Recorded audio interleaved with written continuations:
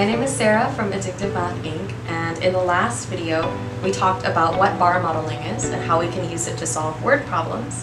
And so in this video I'm going to show an example of a word problem that we can solve using a bar model. So we have a problem here and it says that Jake is 3 years older than Kyla and 2 years younger than Larry. The total of their ages is 41 years. How old is Jake? Now we can solve this algebraically, but we can also work this using a bar model, which is geared towards younger students or more visual learners. So the first thing I'm going to do is read back through the first sentence and draw out a picture to describe it. So Jake is 3 years older than Kyla and 2 years younger than Larry. So I'm going to draw out bars to represent the ages of each of the 3 kids. So we have Jake, we have Kyla, and we have Larry. Okay, so Jake is 3 years older than Kyla. So I'm going to draw a bar to represent the age of Kyla. And then I'm going to draw another bar for Jake that's 3 years more than what Kyla is. So there's Kyla's age. And then Jake is 3 years older. Okay. And Jake is also 2 years younger than Larry. In other words, Larry is 2 years older than Jake.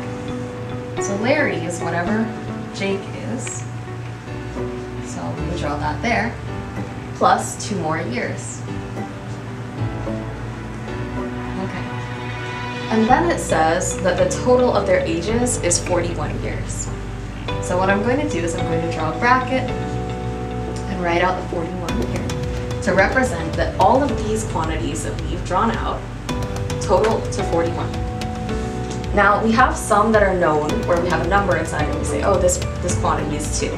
And we also have some that are unknown. And in fact, our unknown quantities are the same. So in terms of algebra, if we were working this algebraically, that would mean we would have one variable that appears 3 times. In this context, with the picture, what I'm actually going to do is remove the knowns. So this is our equivalent of isolating x. So I'm going to take all of our knowns. We have 3, 3, and 2. So that's a total of 8. So this whole thing is 8 right here. And I'm actually going to get rid of it. So when I remove this 8, I need to also subtract it from our total over here. Okay, so now I have a new statement. I'm saying that 3 of whatever this quantity is equal to 41 minus 8. So let's simplify this over here. We do 41 minus 8, which will give us 33. And then we're saying that 3 of these bars is equal to 33. So that must mean that each individual one, since they're all the same size, is 11. 33 divided by 3. Now we can go back and solve for the age of Jake, because none of our quantities are unknown anymore. So, going back to our original bar model where we said that Jake is 3 years older than Kyla, it originally looked something like this. Now we can say that Jake must be 14, Kyla must be 11, and Larry must be 16.